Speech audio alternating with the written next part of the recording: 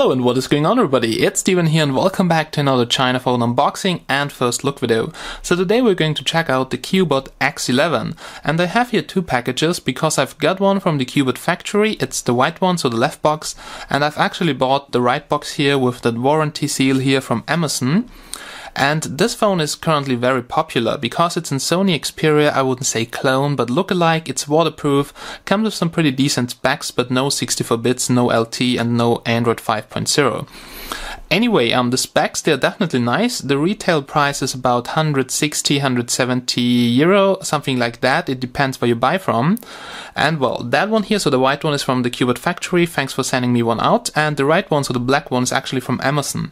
So the phone is so popular that it actually sells also on Amazon.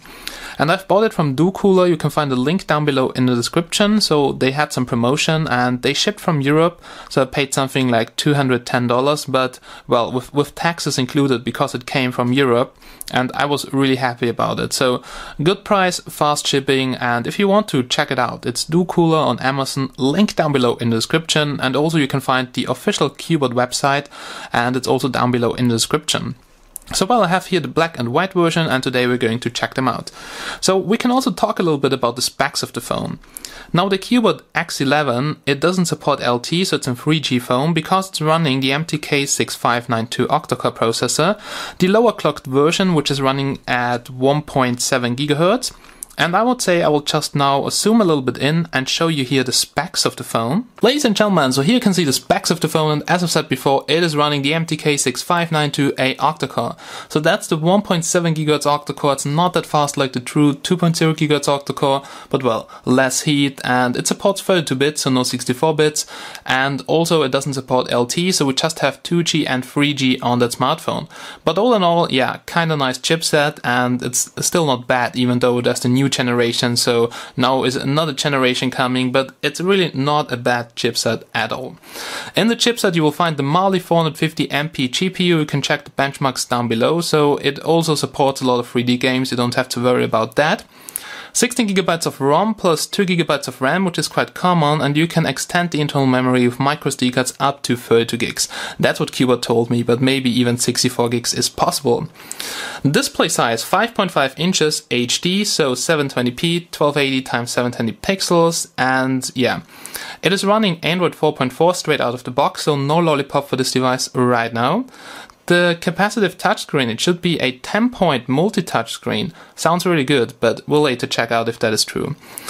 The camera, well, I did read that this phone here comes with the IMX214.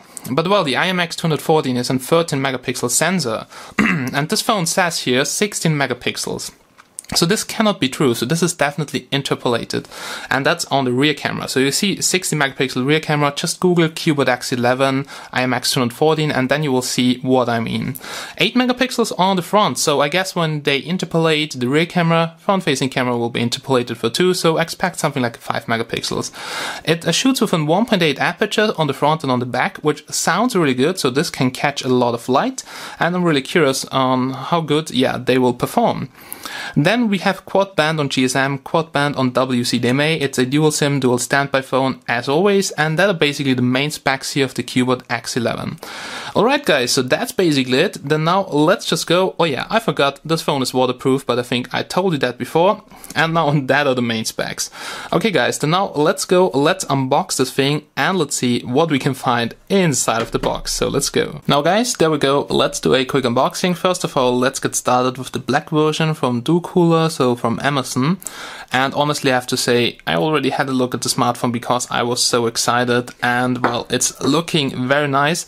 But the white version, it's still in the package, comes with the sleeve, so it's sealed, but I already opened up the black version to check it out. And well, there we go, so we can just have a quick look here at the smartphone. And it really looks like a Sony Xperia. I mean, just check this out. It's very beautiful. It also comes here with buttons inside of the display. That's something I don't really like, so I like them here at the bottom on the frame so you don't lose space. But well, it comes with a metal frame looking very nice. It's thin, it's waterproof, it comes with glassy on the backside. Really looks like an Xperia, but it's a Cubot. Very mirroring surface here. Not really sure about the stability of the glass. in the review I will definitely try to scratch it and check it out, but so far it seems very stable and feels pretty good in my hands. It's not so heavy. I expected that this phone is actually heavier, but it feels absolutely nice in my hands. But before we check it out, let's put it beside, let's check out all the accessories. Now here we have some plastic thing inside of the box. So what do we have here? A little instruction on how to use the buttons. Well, I think everybody knows how to do that. Here we have a transparent silicone rubber case. Looks kind of nice. But, well, the phone seems to be very well built, so I'm not really sure if I would use that case here, because it just looks like a condom here around your phone. Okay, so there we go. Fits perfectly nice, but I just don't like now how it feels to press the button. So yeah, without the rubber case here, it looks way better. So probably I won't use it, but hey, it's included for free. So if you care about your smartphone, then just use the case.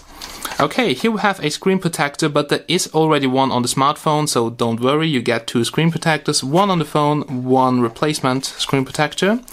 Here we have a quick starter guide, and I had Cubot phones now for a very long time, and usually they just include a user manual, yeah, which looks always the same, and you see it's actually made for a different phone, so it doesn't even look like the X11, but well, who cares about the quick starter guide, honestly. Okay, let's open up this box here, and here inside of the box we can find a charger, but this is kind of bad, because it doesn't come with the correct connector for my country. So that's the American power socket connector, if I'm right. And well, I can't use that without an adapter, and there's no adapter included. So that's the only bad thing, but you can get this in your local electronics store for something like $5. USB port is straight in, but the charger doesn't look very special. Here an LED at the top.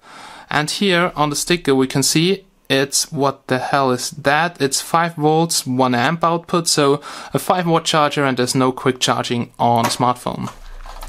Okay, here's the second box, so what do we have here? And there we go, probably a cable, and well, a tool here to open up the SIM card tray.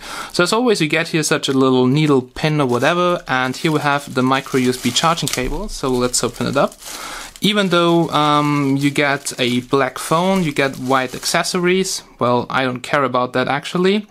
USB cable to connect it to the charger or to the computer. Okay, so that was here inside of the box of the black model. Then let's go and let's check out here the white version, which is still sealed, and there we go. Oh, let's open it up. A little bit hard to do, but we have here a sticker with the IMEI numbers, and I think it was also in that box all along with a cleaning cloth or something like that, but I cannot find it anymore, so I lost it. I'm very sorry for that. Here you can see the IMEIs, and keep that sticker because, well, if you just for some reason clear your NVRAM and you need to restore the IMEI, this can be very useful. And yeah, there is no sticker with IMEI. Oh yeah, there's another one. So you can see here model number, Cubot, and the IMEI number. So it comes in such a protection bag actually, and that's the white version, which looks fabulous. Oh my god, it looks like a bezel-less phone. This looks very nice. So maybe we can power it on. Let's just check this out. And oh yeah, but it comes with a black bar here around the display, so it's actually not bezel-less, so it's the usual Chinese cheating that they just make here. A black bar around the display so it looks bezel-less, but with a black wallpaper I'm pretty sure this looks fabulous. Okay, white version also looks very nice. Just check this out, Cubot right over here. Very mirroring, back glass cover, looks really cool. Okay, then let's check out this box. Maybe this is somehow different. Sorry for the slow focus. 4K and non-natural lighting is a killer for this camera. Honestly, I need to double the lighting here, which I cannot afford yet. But well, here we have also another rubber case, or how you call that thing. Here's a transparent silicone rubber case. Then here we have a quick starter guide, as you have seen before. Another screen protector in there, so basically the same stuff, but let's see how the charger looks. So maybe it looks different if you get it directly from Cubot. Oh well, there's a different charger in there, and Oh well, I think this looks now like the real charger. I'm not absolutely sure why they have replaced the charging accessories on the Amazon version. Probably because of some CE certification. That could be the problem. Oh, let's just check this charger out. Now, it's the same. It's 5 volts and 1 amp output, so 5 watts. But somehow I like this better. First of all, it comes with the correct power socket connector for my country. Then you can see here the Cubot logo, which also looks more serious. And, well, now all in all, I think that charger looks a little bit better, but it's actually the same, so it's outputting 5 watts. Probably they have just replaced it because of the connector for US or I don't know. But so far that's basically what you can find inside of the box. Now the black version comes with some additional stuff like a cleaning cloth and well, that's basically it, but I cannot find it right now. So what I would suggest is we just have a quick look at the smartphone and then we just end this unboxing, and sorry for the damn focus, I will now just go and kill my camera. So guys, here's the black Cubot X11, and at the first look the smartphone is looking so good. I've just changed the wallpaper so you can see how thick the bezels are, and let's just check them out. So we have about 3mm on each side, and the build quality of this phone is really amazing. The display, it's 720p. Now sorry for that rainbow effect, so that's the focus from the camera, but you see it's really kind of sharp. Yeah, now you can see it. And also the viewing angles, if you just have a look at them, they look really good. I will later show you them outside, so actually in the full review of that smartphone. Okay, now the only thing I don't like is that the buttons here at the bottom, they are integrated in the display. So actually they are just some software buttons, like here we have the home button, menu button and the back button. And you have here about 1 centimeter of unused space, so that's just frame without any function.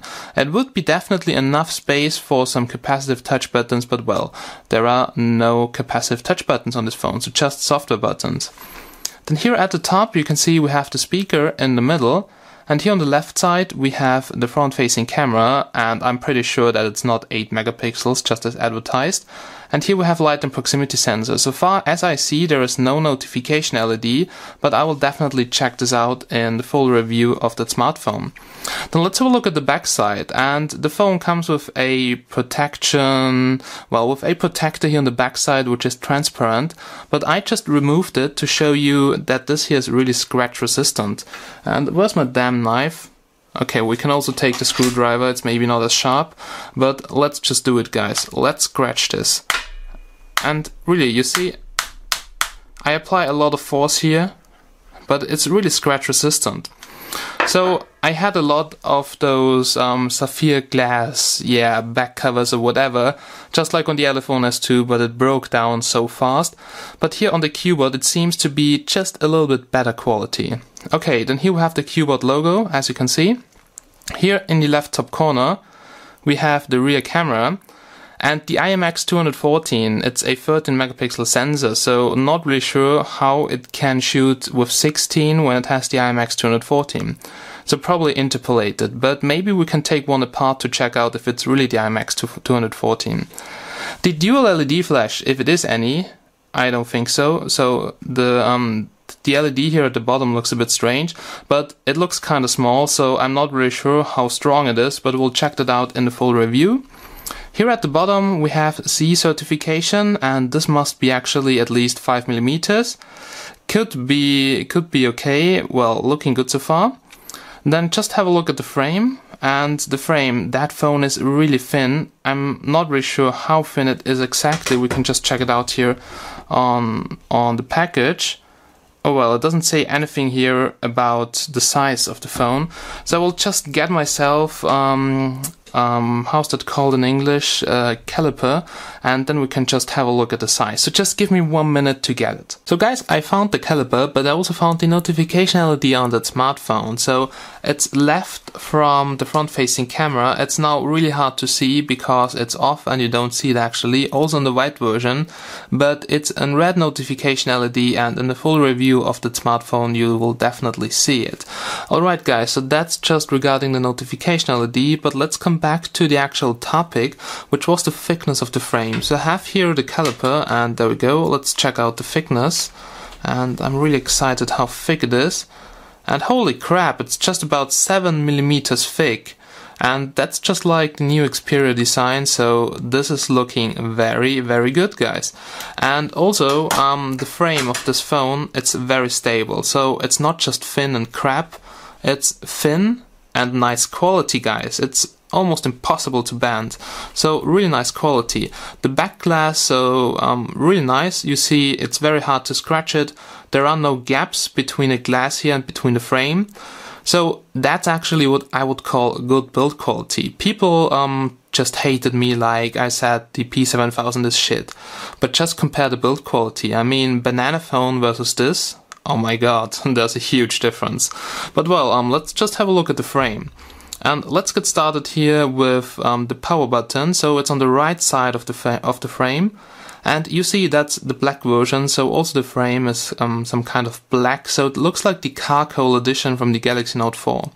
So here on the right side we have the power button. It's really kind of small and a little bit hard to press, so a bigger power button would be better in my opinion, but it really depends on what you like. Then here we have the first slot, and before you can access the slot you have to open up the flap, and this is to prevent water and dust entry. You see that there's a seal inside, so that rubber seal there, and we can now just open up the SIM card, or I think it's the SD card tray, but you need that tool for it. First of all you open up the flap, and then you go, then you just go in there with your tool, and it can be a little bit tricky, but now it's open. Make some strange sound, and there we go. So what's that? That looks to me like the SD card slot, right, definitely. And you can extend the internal memory with microSD cards up to 32 gigs, and well, you can input 2 SIM cards and 1 microSD card. So it's not a combination slot, because the SIM card slot is actually on the other side of the frame, which we're going to check out right now. Alright, so back to the frame. Then at the top of the frame, you see there's something which looks like an IR blaster. I cannot tell you right now if it is working, but we'll definitely check this out in the full review. Here the antenna, as you can see, so looks kind of nice. Now let's check out the opposite side of the frame, and here we have the 3.5mm headphone jack. And you see there is nothing to put in there, so it's waterproof without a cap, and that's pretty good. So also you can just leave it open. It's definitely waterproof. Then here we have the next slot. So let's open up the flap, and there we go. That's a little bit tricky if you don't have some proper nails. And in there you can see we have a rubber sealing. Then let's open up the tray. We need the tool here once again, so that's a little bit annoying. But there we go. And this now looks to me like the SIM card tray, so it actually must be the SIM card tray. And let's see if it's a dual one or a single one. And it really looks to me like a dual SIM slot, because it's very thick. So here you have the upper SIM card, and here, the bottom SIM card. And you have to have 2 micro SIM cards, so no regular size SIM card. And you put them actually in like with the golden contacts, showing upwards, or here actually the opposite side. So really kind of nice. You can put in 2 SIM cards and 1 micro SD card. Looking really nice. So yeah, let's do this a little bit later. Let me close the flap, and here on the left side of the frame you can see we have the volume rockers, and they are also made out of metal, and they're really not sliding around, so the quality of it seems to be very good.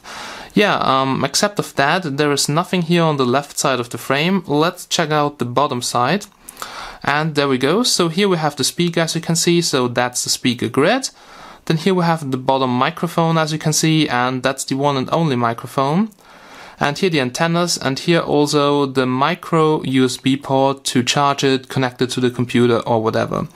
The only thing I'm missing is a reset button or something like that, because it's actually a phone with non-removable back cover and non-removable battery. That means if you flash it and something goes wrong, so for instance, never tick the preloader when you flash such a phone. You can really fuck it up. Then you would have to wait until the battery is completely empty, or you would have to open it up and yeah, just desolder the battery, which can be a pain in the ass because the glass usually is very thin, and when you try to get it off, it will definitely break for sure. So I've seen some test videos, I have removed some of those back glass covers or whatever, and they break so easy. But all in all, the design of the phone and the build quality, it's really best build quality I've seen now for a while. And I mean, it's running some older hardware, but I would definitely go for this phone right now. But please wait just for my full review of that smartphone. Alright, and here we have the white version. And I think the white version looks a little bit better because it almost looks bezel-less here because the contrast is so amazing. We have here white, we have a black frame and then a black wallpaper. And it looks like it would be a bezel-less phone, even though we know there's a black bar around it. So with a bright wallpaper, it probably doesn't look that good. But you see, it looks, I think the white version here looks a little bit better, but honestly, I never picked the white version, but on this one, I probably would. Check out here the backside, keyboard as you can see. Also it's very glossy and there's still the protection foil on there, so we're not going to remove it right now. And we can just have a quick look at the frame, and you see it's a silver frame, not a black charcoal frame. And honestly I have to say, I like the silver one, so it's very shiny. And I think it's cool. So I would probably go with the white version so far. And well, this phone here is running Android 4.4 KitKat. We can just quickly check this out.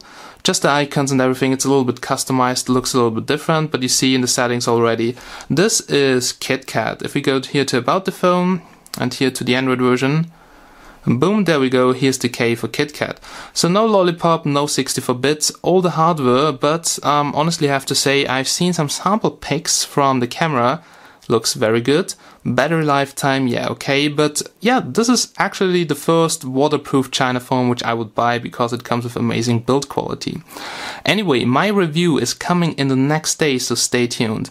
Check out the links down below to Do Cooler, Amazon Shop, check out Cubot.net, I think, it's their official website. They often have some deals, so you can check them out. And honestly, this phone looks super nice. I'm so excited for the review, which will come in a couple of days. Hopefully GPS is also good, but usually on MT6592 phones you don't really have to worry about GPS because GLONASS support and everything. But yeah, we'll talk about all those things in the final review. So thank you for watching, guys. I really appreciate your support, and I really hope that you're also there in the full review of that smartphone. So thanks for watching, guys. Have a nice day and bye bye.